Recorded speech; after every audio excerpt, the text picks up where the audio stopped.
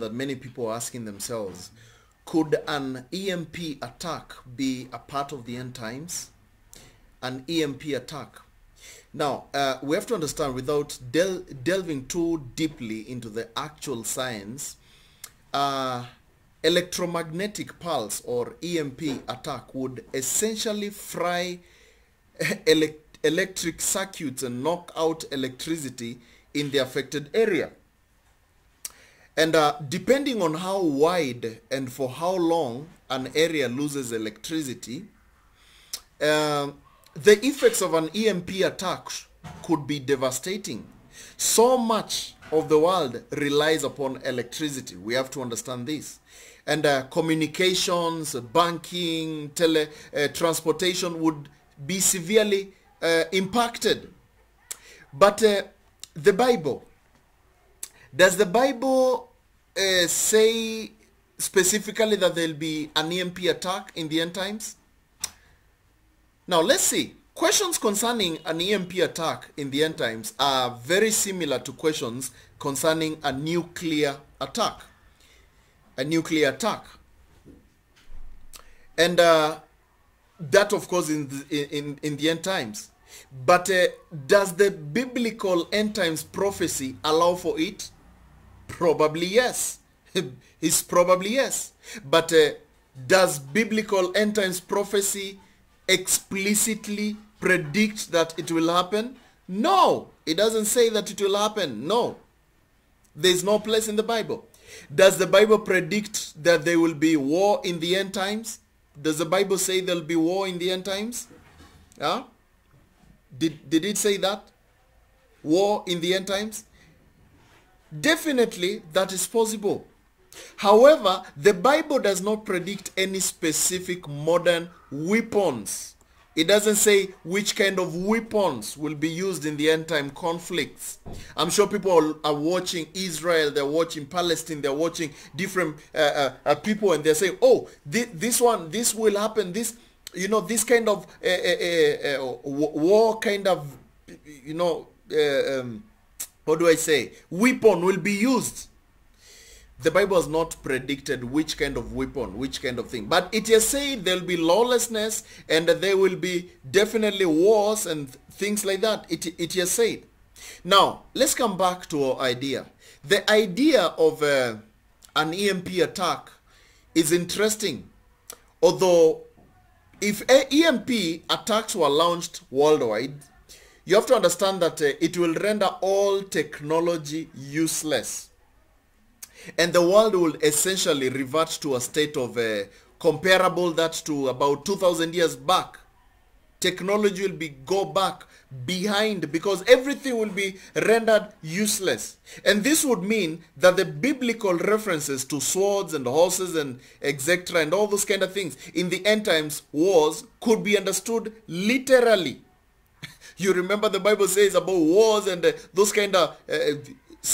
And he shall judge among the nations, and he shall rebuke many people, and they shall beat their swords. You see, people are wondering, why is the Bible talking about swords and horses and things like that?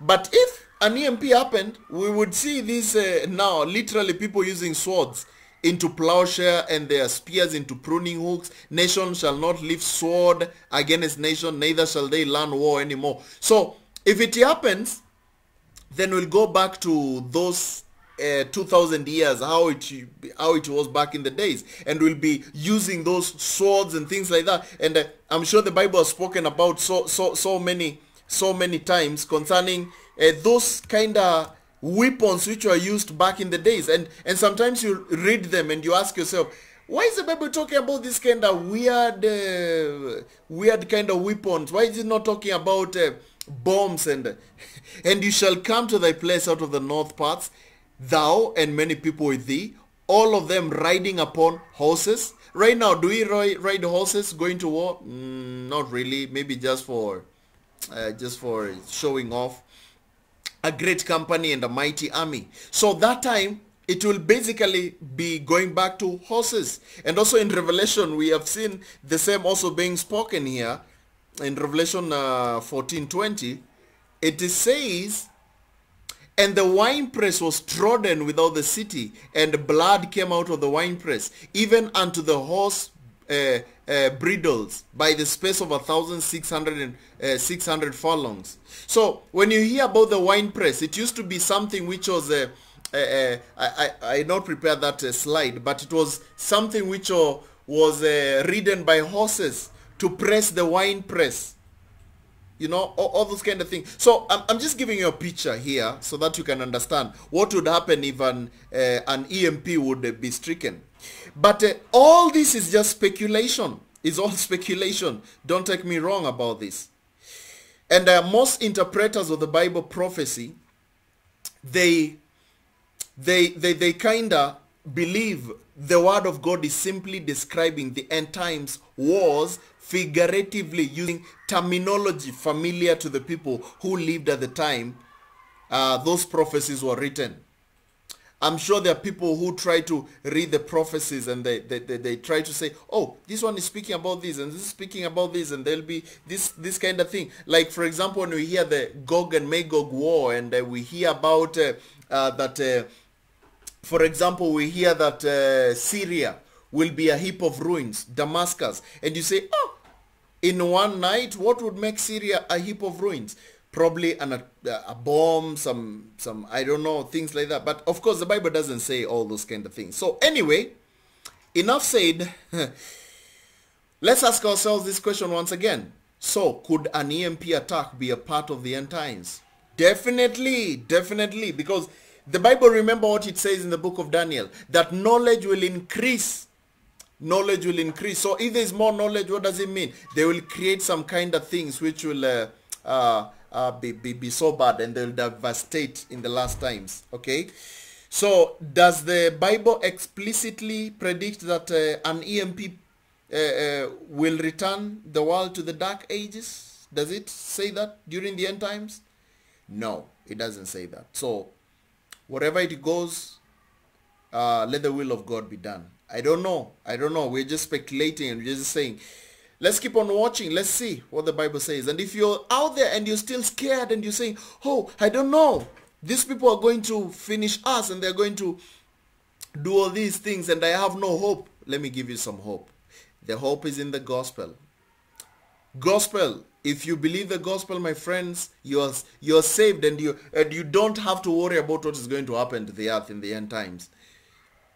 Please believe the gospel. What is the gospel? The gospel is found in 1 Corinthians 15:1-4.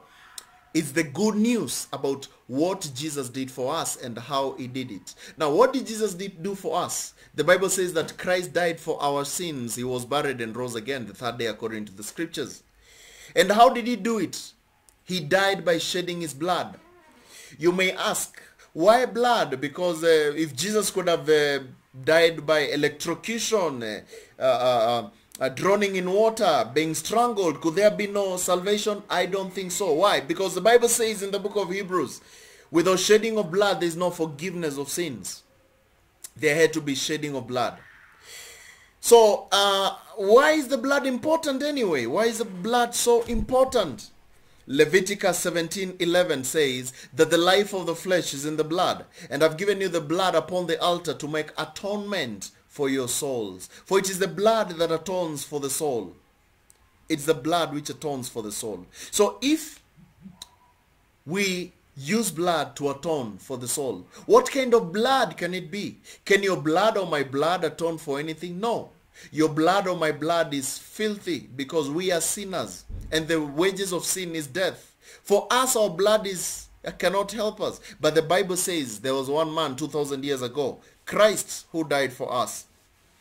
Christ died for our sins. While we were still sinners, Christ died for our sins. Okay. So, let's believe the gospel. Let's be able to understand. After you understand that gospel, after you understand what Jesus did for you, all you need to do is just tell him what you've believed. Just confess it to him. Tell him that, Jesus, I believe that you died for my sins. You're buried and rose again the third day according to the scriptures. That's all you need to do, my friends. And you only confess what you know. You don't confess what you don't know. I hope this has been a blessing to you. I hope you've been able to hear. I hope I've not scared you about what's coming. But if you enjoy this video, please give it a like, and also you can share the video so that other people can also be able to hear and understand some couple of things. And also please kindly subscribe to watch more videos which we post every day, and hit the notification bell not to miss any. And in the description we have a couple of other channels. Please go there and check them out, and also share to your friends. Thank you. God bless you, and have a blessed time.